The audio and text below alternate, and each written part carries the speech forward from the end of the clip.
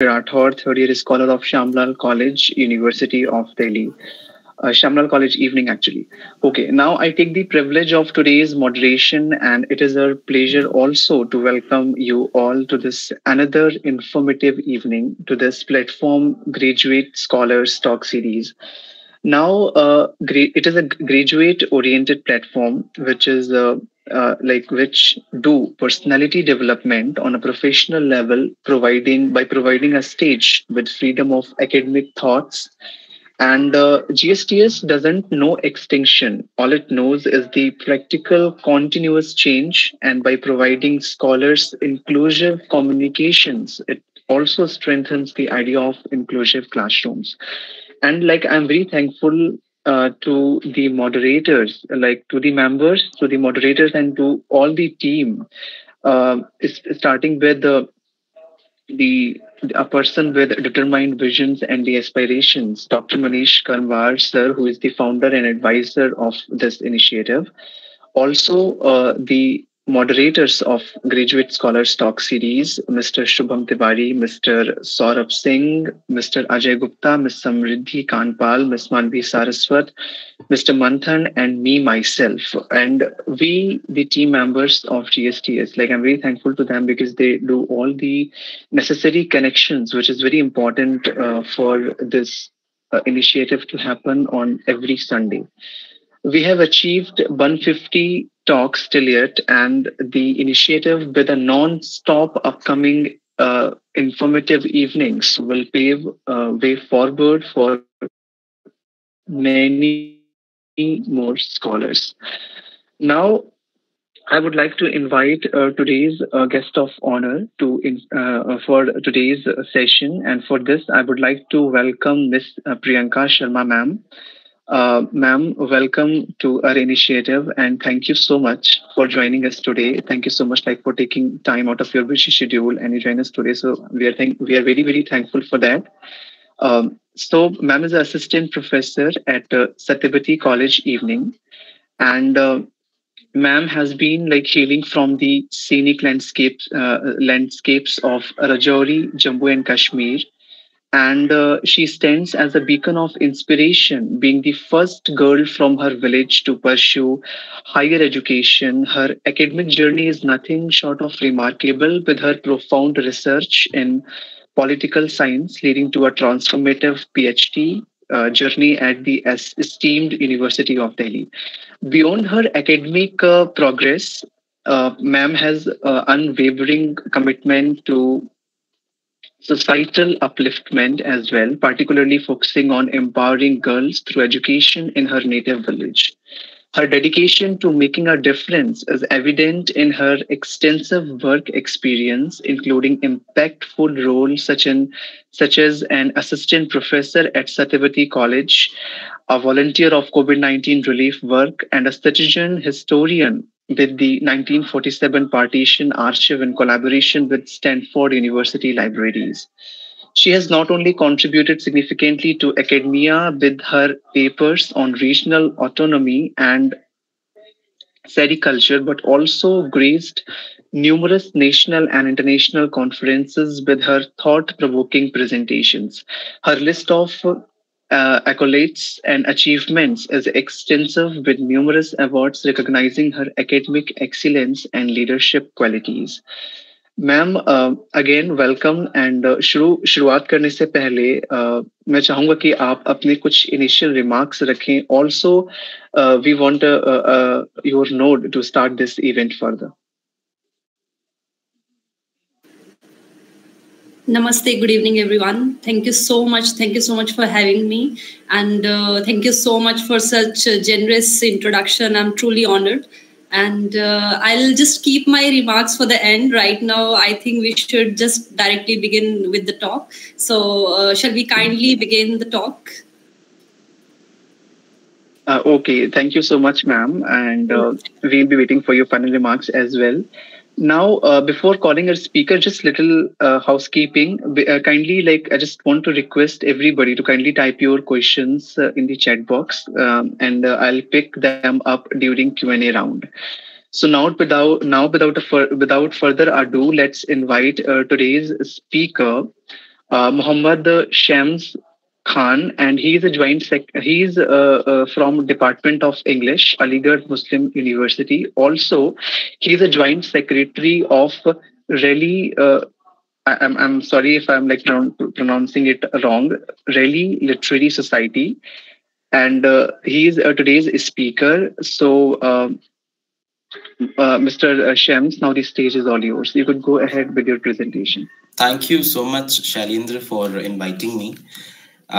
Just let me share my screen.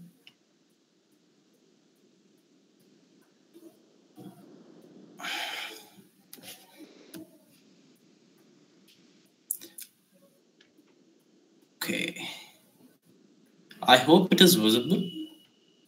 Yeah. Okay. Here we go.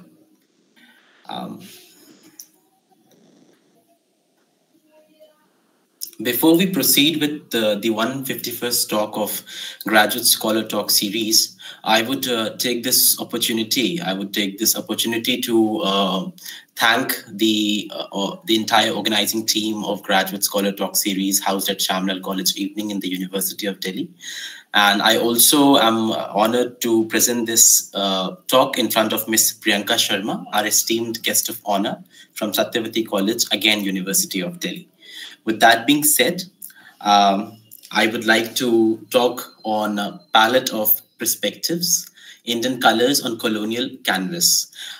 Before we proceed for this particular talk, allow me to put forward the rationale as to why I chose this particular theme, why I chose to talk on this particular theme. The reason being, you see, I am a literature student, and I am very thankful that I am a part, as of now, of a history department. So literature and history, as far as in Indian context is concerned, we have so many roots in common. And colonialism is one aspect, is one field where both of us are engaged in teaching, research, and learning. So that is why. And also for us as a post-colonial country, as a post-colonial nation, having known our colonial identity and what went through the people of whom we are a fruit of, went through. So this is why I chose this particular topic, and I would like to begin the talk. My talk focuses on two very evident phrases in the title itself, that is palette of perspectives and Indian colors on colonial canvas. To generalize, one could arrive at an art class where palette, colors, and canvas reign, but I would like to sketch something else. My talk engages on literary perspectives held by select colonial writers on British Raj. You see, literature is a mirror where the writers they imprint what they observe in their outer surroundings and what is absorbed within their hearts and souls and minds.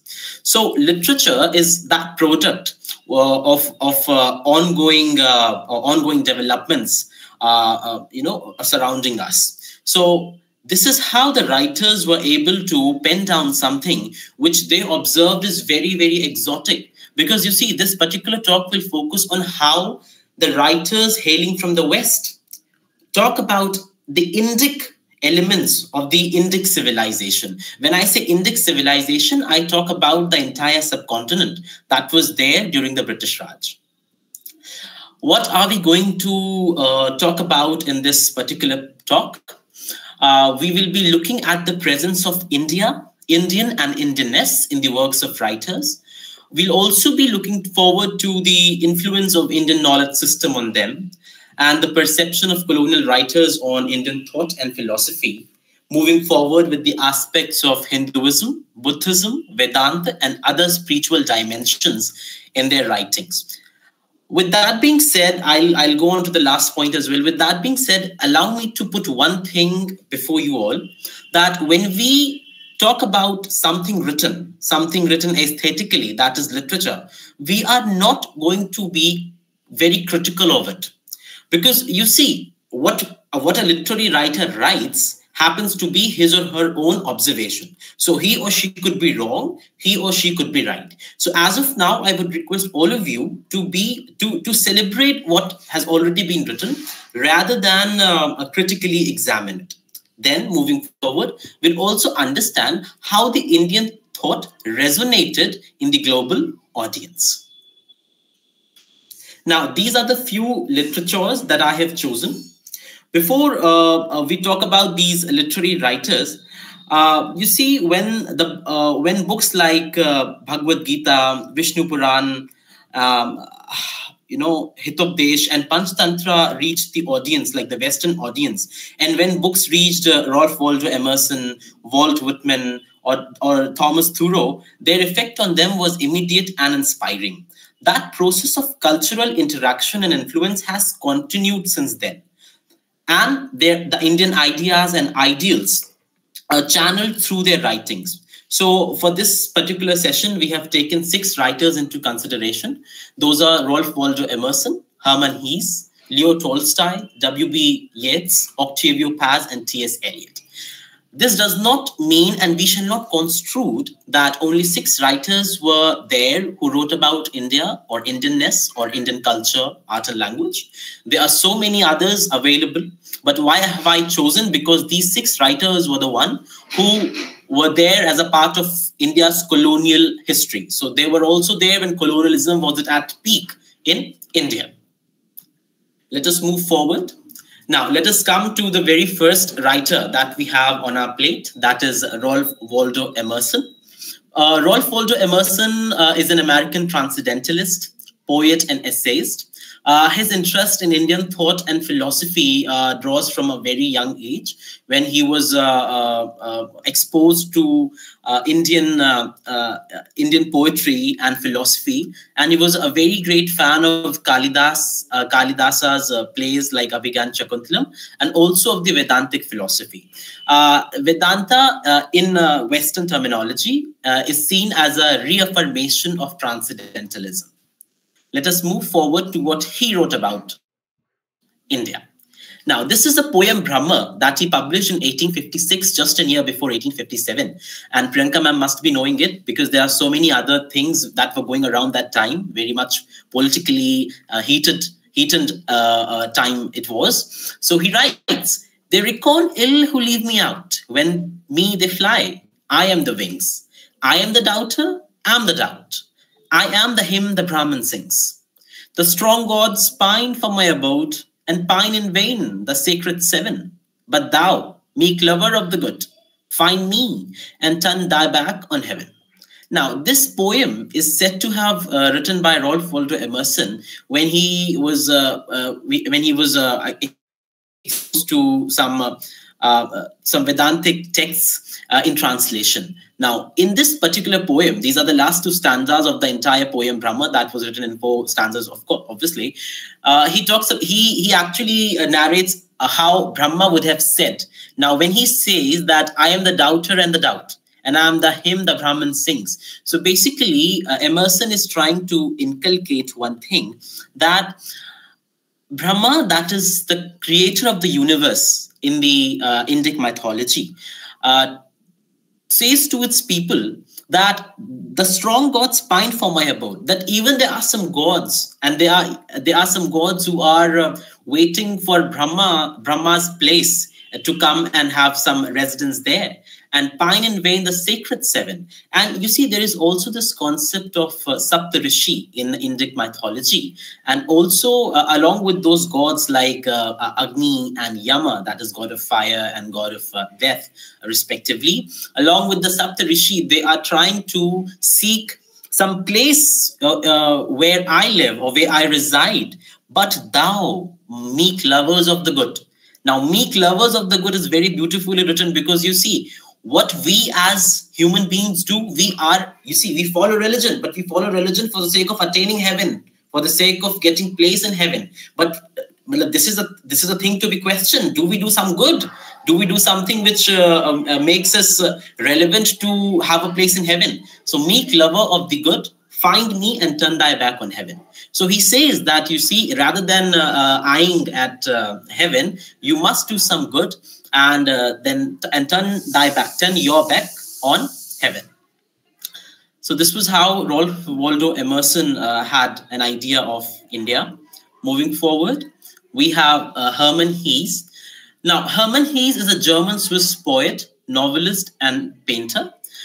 His paintings also had so many elements of Brahminic elements. He got Nobel Prize in Literature in 1946. And also, this must be mentioned that he wrote Siddhartha in 1918, ostensibly with the aim of expounding the tenets of Buddhism in the West. Now, if we were to analyze the syllabi of various departments of English all over the country, we will find Siddhartha, the novel, as a mention for the undergraduate and even in some places at the postgraduate levels.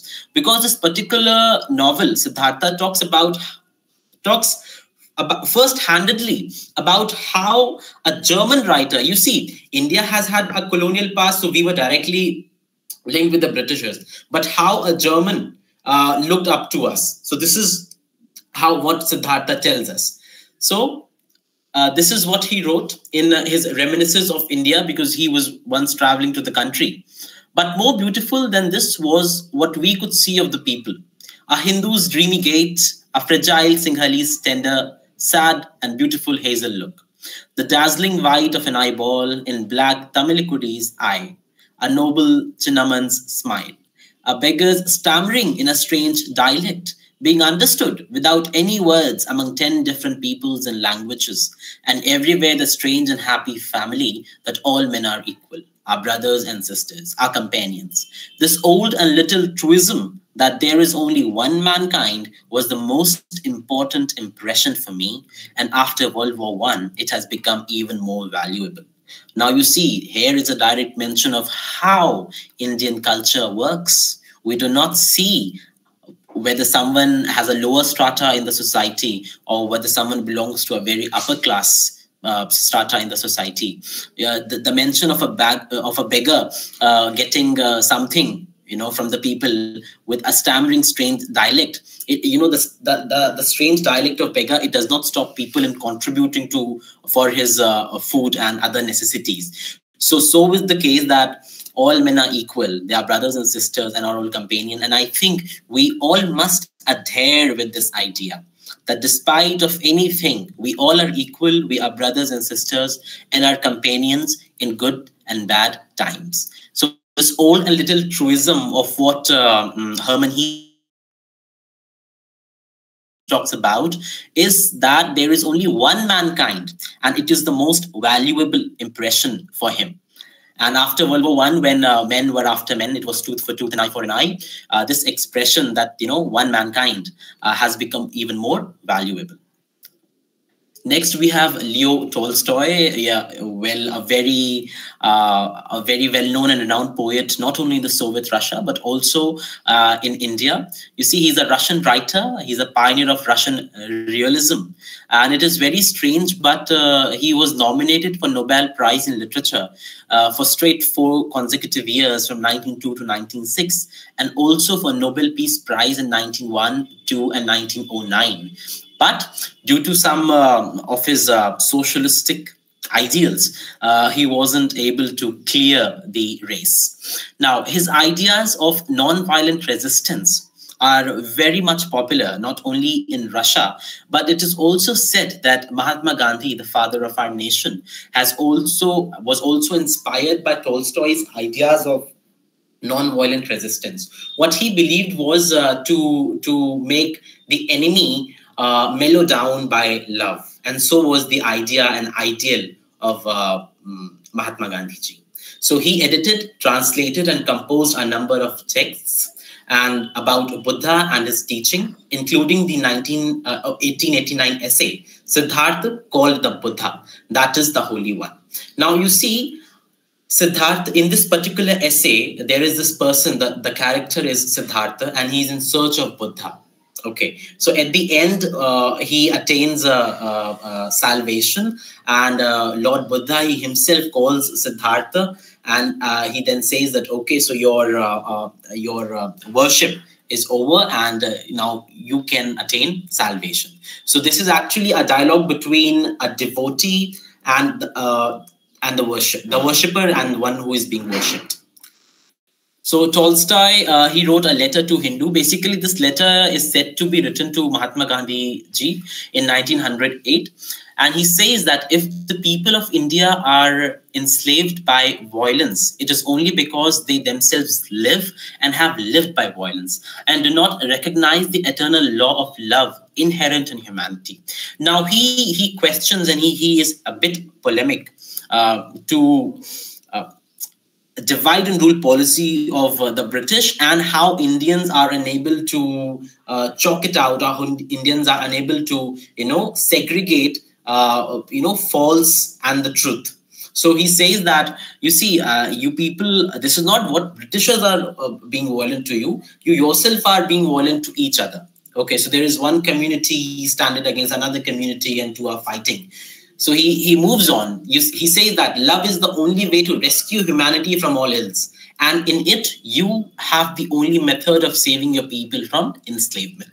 So at the end of the day, Tolstoy too talks about, humanity and its inherent relationship with love. Because you see, where there is love, there is peace. And it is also said that peace is where justice is. So in a way, also in his letter, he says that, where there is love, there is justice. So there would be nobody harming nobody. There would be, peace, harmony, and, there'll be a harmonious coexistence between people.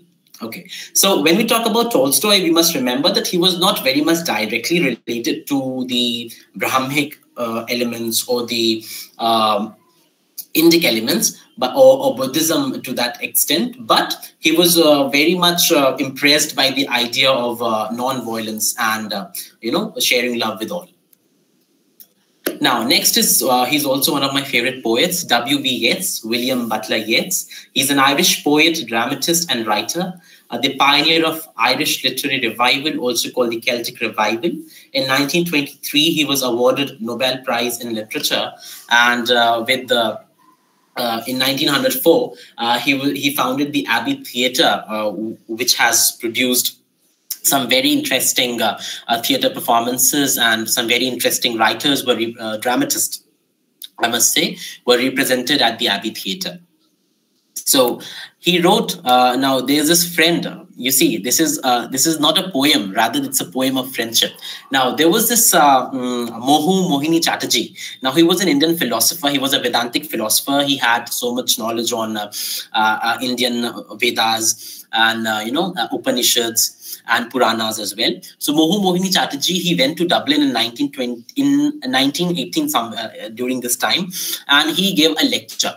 And then this impressed W.B. Yeats to such extent that he wrote a poem in honor of Mohini Chatterjee. And the title of the poem, he kept it as Mohini Chatterjee, because he wanted that when future generations will read his works, his friend's name must also be read with his. So this also indicates the theme of friendship the writer is trying to imply. So if we were to read out, I must go with the last 5 lines of the second part. Grave is heaped from grave, that they be satisfied over the blackened earth. The old troops parade. Birth is heaped on birth, that such cannonade may thunder time away. Birth are and death are meet, or as great sages say, men dance on deathless feet. So Mohini Chatterjee was, you see, and if we go by some more lines, so he says that Mohini Chatterjee spoke these or words like these. So it was Mohini Chatterjee's words which W.B. Yeats wrote for obviously the Western population, but it is also attractive for the Oriental scholars like us to have to attend it. Moving forward, we have Octavio Paz, a Mexican poet and writer, a career diplomat. Nobel Prize in Literature in 1990. Now, he's also a very interesting person. He was not a writer at first. He was, a civil servant of Mexico. And he was appointed in 1962. He was appointed as the Mexico's ambassador to India. And in 1952, his father was also an ambassador to India. So in 1952, he came to India with his father, and he was quite young. He was a teenager then, and he was quite young. And when he came here, he went to Mathura. And when he went to Mathura, the scenic beauty, the colors, and it was, I think it was the holy time. So Mathura was in full colorful mode. And during this time, he wrote a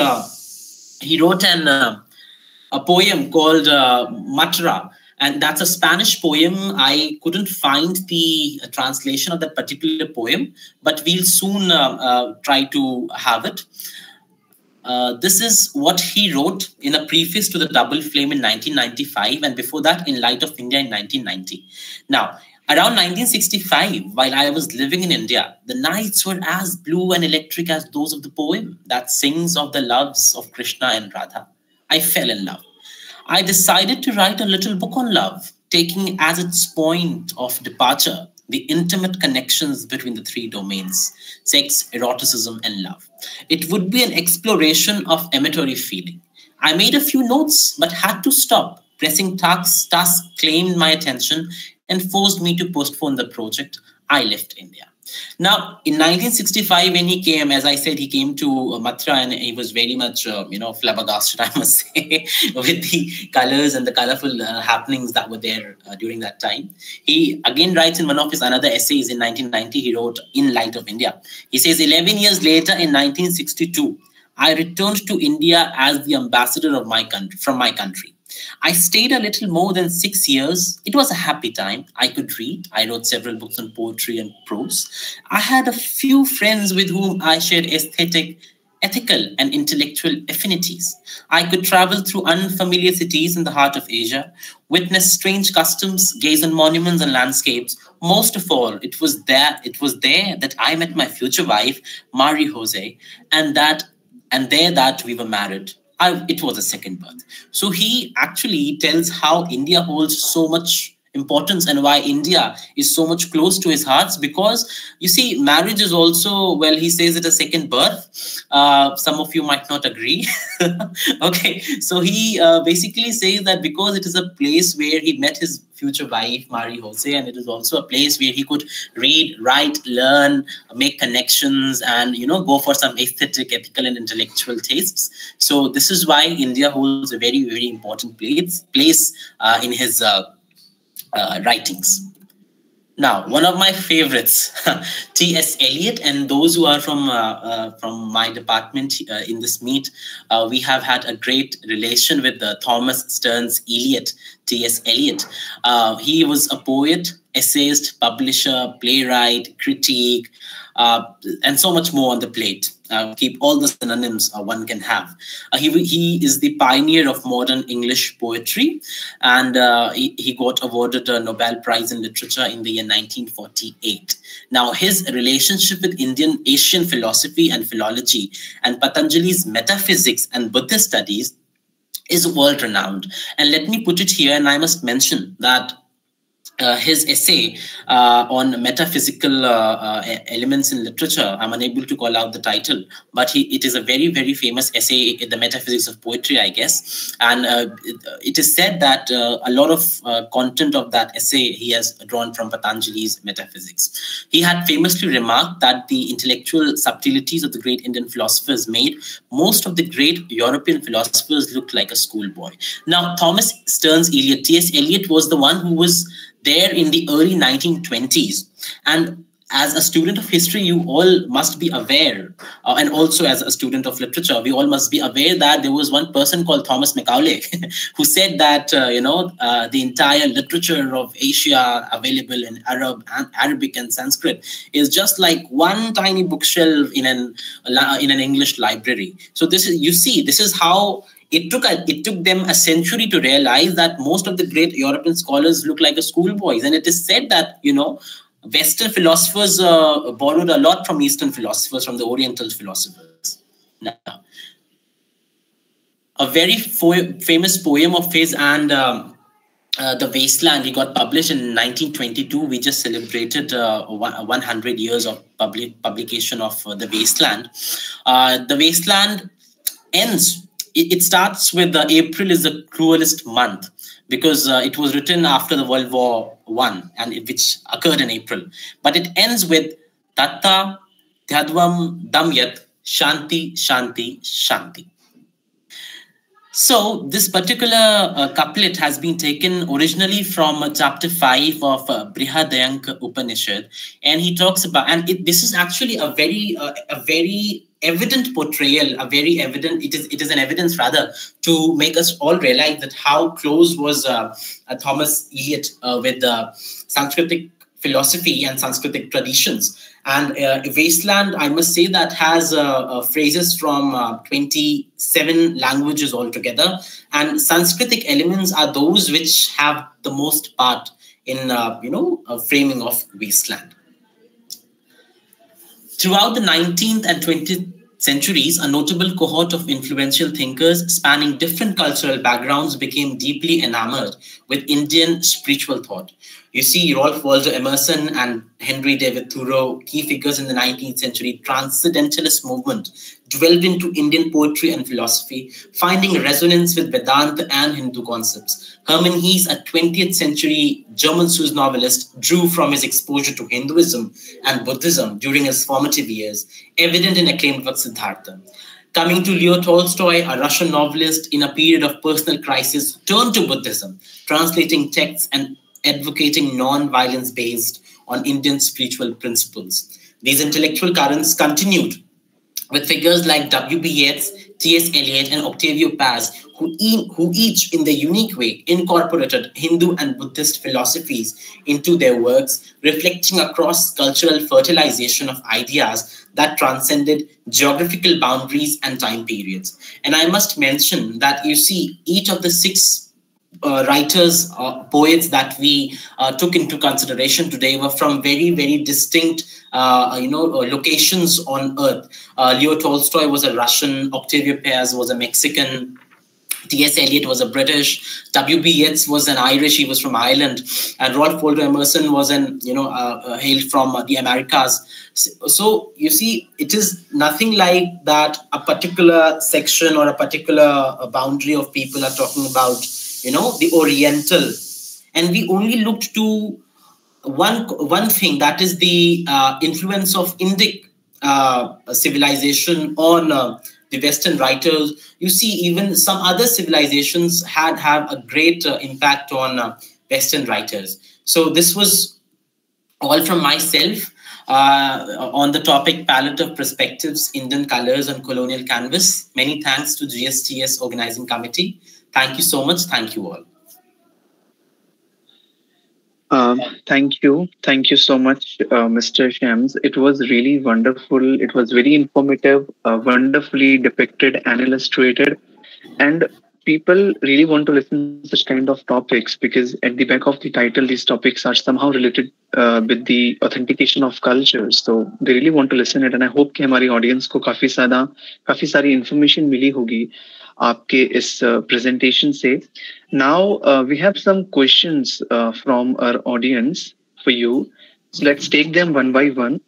The first question is by Miss Komal, and she is asking that to what extent did the infusion of Indian colors in colonial art contribute to the broader discourse on cultural hybridity and complexities of colonial identity? Okay, so to what extent the infusion of Indian colors in colonial art contribute? You see, basically, when we talk about the visual arts, or to say the art of India with that of the West, you see, Indian colors, Indian artistic system, Indian artistic values are very much different from that of West, because the West, they focused more on minimalism, they focused more on some, mundane and Baroque. The themes were more Baroque than ours. The thing is that, you see, if we talk about Abanindranath Tagore's painting of Bharat Mata, which was very renowned, and it was often, cited by people.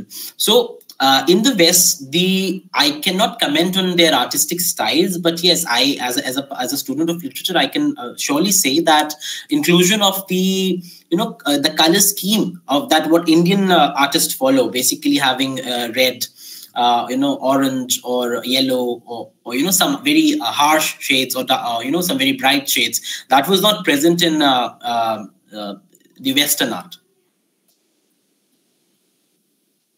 Okay. And now next question is by Ms. Samriddhi, and she is asking that in what ways have colonial history and cultural exchange influenced the reception and interpretation of Indian philosophies in the West? Now, you see, this is a very, very double-sided question. Why? Because you see, when I was preparing for my talk, I came across so many writers, which I heard for the very first time were very, very generous when it came to my country, were very generous when it came to India. Now, if you talk about Rudyard Kipling, oh my God, such a naughty writer. He wrote this book, Kim. And he also, again, talking about Richard Francis Burton. I have his book, Goa and the Blue Mountains. It was published in 1851, the very first book. And Richard Burton is the one who translated Alf Lela Wal Lela from Arabic into English. So he was also very much critical about the entire race. He said that we are dogs. I'm so sorry to say. Okay, so the colonial, you see, if you talk about cultural exchanges, it was moreover like, you see, some people had a very diverse, a very adverse view of ourselves, while others were very much affectionate about, and such people, those who are affectionate are very less. So you can have around 20, 25 writers and scholars from Western countries, those who wrote about India. You see, if such was not the case, the entire discourse of post-colonial studies wouldn't have arrived at the first place. Okay, there is one more question from I want to ask this question, that how can understanding the interplay between the Indian ethos and Western thought contribute to the more inclusive understanding of the human experience? That is a very nice question. Rather, you see, it hints that borders cannot part human beings. We can create borders. I can make some other, what Britishers did, they divided India. Okay, what Britishers did, they divided Ireland also. So they are such divisive power, oh my God. So the thing is that even if, there are some parties present within the Western countries, those who are those who have some level of sanity left, and those who are very much particular about humanity and humanistic values, they do not fear calling a spade a spade. And sadly, this is not present in India of this time. Okay, so we fear calling a spade a spade. So if we were to say something that is happening wrong, we have to see like this, like that, left, right, and center, and then we have to see whether it's an appropriate position and appropriate time to say things. Okay, so the Western thoughts on Indian system or Indian knowledge system has made us arrive to a conclusion that if something is to be appreciated, it has to be appreciated. You must not be a British, a man of color, a man of white, to appreciate something which has some qualities that are to be put into light. I hope this clears. Okay. Now there is one more question, which is from our platform, and we always ask this question to all our speakers: that what was your experience with this platform, and what are your ideas regarding this initiative? Oh, you'll make me emotional, rather. That is such a tough question. You see, a recent graduate like me, I completed my BA Honours in English from the Department of English at Aligarh Muslim University this year only. And now I'm enrolled in MA program. So for me to be invited as a speaker, it is, I think, one of the very first time it is happening. Okay, I have been to conferences both here, outside, like India and abroad, but giving space to some very young scholars. You see, it is not that I will be getting some fame. There could be like my PRO office in my university will come with a news report that the AMU student presented a talk on this topic.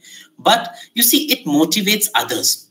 And I am very much sure that if someone who has joined from my place is listening to me now and who is my junior, and I have some wonderful juniors, okay, so they will also take inspiration in honing up their speaking skills, in researching their topics, in finding platforms where they can present their views. Okay, so you see, people at the age of 20 and 21 and 22, if they're given a platform to share their ideas, you see what else they could have asked for and what else they could have been bestowed with.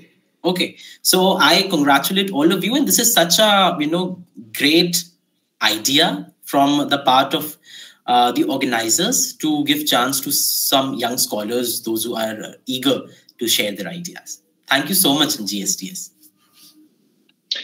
Thank you so much, Mr. Shyam, and once again, congratulations for such a wonderful presentations you have made today. Now, proceeding further, it's time to invite our today's guest of honor, like Ms. Priyanka ma'am, again for her final remarks, which she has been waiting since long.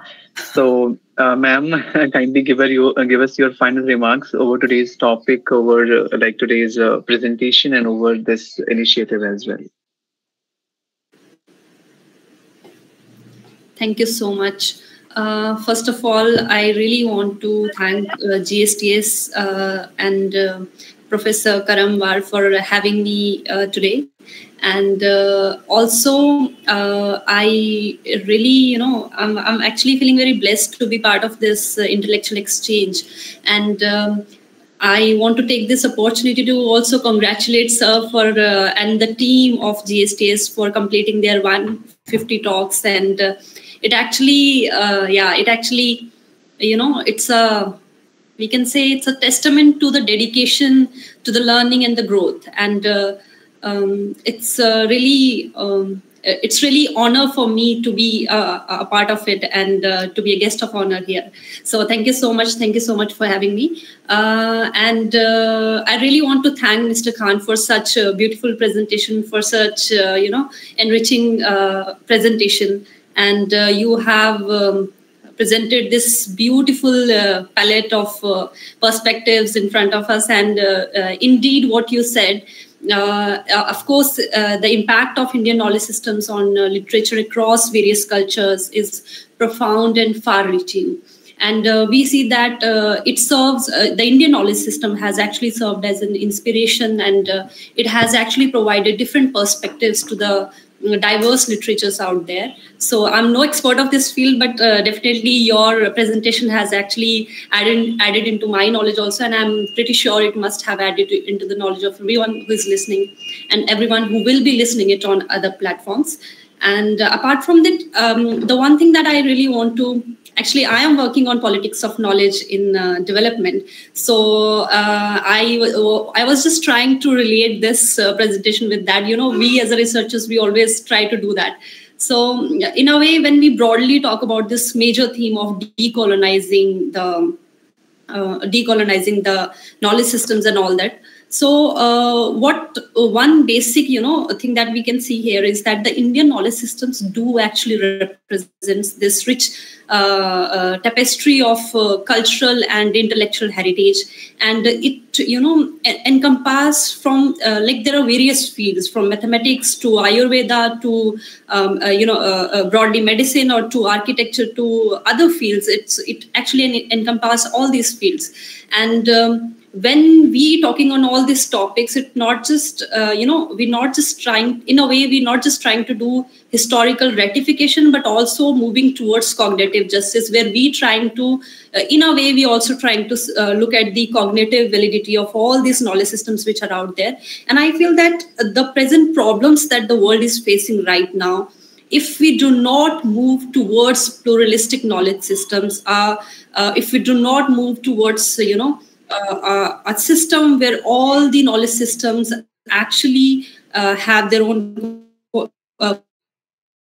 cognitive validity, and we do celebrate those, then it would be, a bit difficult to actually face these problems. And these knowledge systems, and especially here we are talking about Indian knowledge systems, it is a very valid and a very, good alternative that we have right now. And I think we really need to look at the epistemic, validity of these, and we should try to look at we should not try to superiorize any of this, but then of course we need to look at the very superiority that it holds. So thank you so much for having me. Thank you so much. I'm really, really honored. Thank you so much, sir. Thank you, ma'am. Thank you so much for joining us, and thank you so much for putting such knowledgeable remarks today. Now, proceeding further, it's time to invite to be speaker, like a speaker for 152nd talk on upcoming Sunday, and for elaborating her introduction for upcoming talk, I would like to invite Miss Kirtana, and she's going to speak on the topic, the role of cultural traditions in preserving indigenous art and crafts in India on upcoming Sunday. So, if you are there, you could go ahead with your objectives. Yeah, thank you so much. So, greetings. Am I audible? Yes, you are perfect. Yeah, okay. Thank you. Greetings to everyone. I am Kirtana Girish, a student pursuing undergraduate studies in history and philosophy at Gargi College, University of Delhi.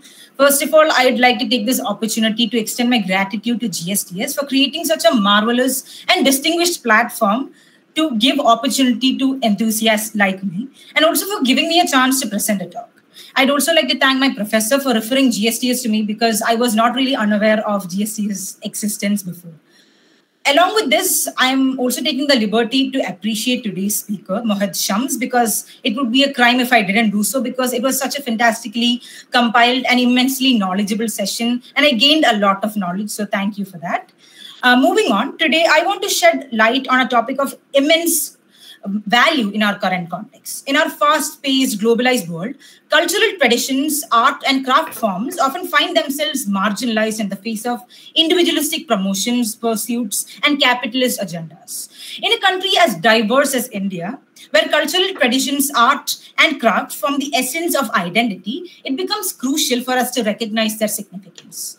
This presentation aims to explore the richness of India through its craft forms, highlighting their intricate connections with identity and delving into the role of culture, identity, and traditions for as protectors of indigenous art and craft in different regions. So the topic, as mentioned, is the role of cultural traditions in preserving indigenous art and crafts in India. With that being stated, I am moving on to my objectives. So starting by, I'd be presenting the introduction, in which I aim to provide a clear understanding of how cultural traditions are unique to different areas and constitute a significant part of an individual's or community's or society's identity. Then I would explain the importance of comprehending various cultural traditions in different regions to appreciate the significance of each craft forms. Then, following this, I would be introducing selected craft forms from across India to make the audience familiar with the diversity of craft traditions, setting the stage for the main discussion. Then, analyzing the intricate relationship between art and craft, traditions, culture, and identity through case studies of selected craft forms, including the Dokra art, Rogan art, Kanchipuram silk, Aranmula Kannadi, Bidri ware, and others, which were selected with the sole aim that I'd be able to present the picture of a varied and diverse craft forms of India. Concluding the presentation, I'll summarize the findings and insights gained from exploring the interplay between art, craft, traditions, culture, and identity. And I also aim to share personal thoughts and ideas that I gathered from researching this topic. Through this presentation, I hope I will be able to emphasize the significance of acknowledging and safeguarding indigenous art and craft forms through which we ensure the vibrancy of our cultures and their timeless existence for generations to come. I humbly invite you all to take part in the next session for my presentation. Thank you. Thank you, Miss Kirtana. And it is absolutely gonna be a really interesting talk on next Sunday. So again, a reminder to everyone, join us on next Sunday, where Miss Kirtana will be addressing 152nd GSTS. Now, wrapping up this session, thank you so much, everybody who has joined us today.